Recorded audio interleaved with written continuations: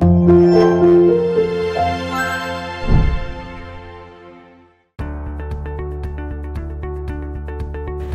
top universities, whether in India or abroad, look very carefully at the child's profile. 50% of the admission decision is actually dependent on the profile of a high school going kid. Skills like leadership, motivation, team spirit, they are very carefully looked on. And these skills are not often learned inside the classroom. So how do you build a profile? Start as early as possible. Class 8th to 10th is about creating a wide profile. Try out as many activities as possible. Music, sports, debates, MUNs, try out everything that comes your way. Class 11 and 12 is now about going deep. Do the deep dive into one or two of those activities which you have tried earlier and excel in those activities.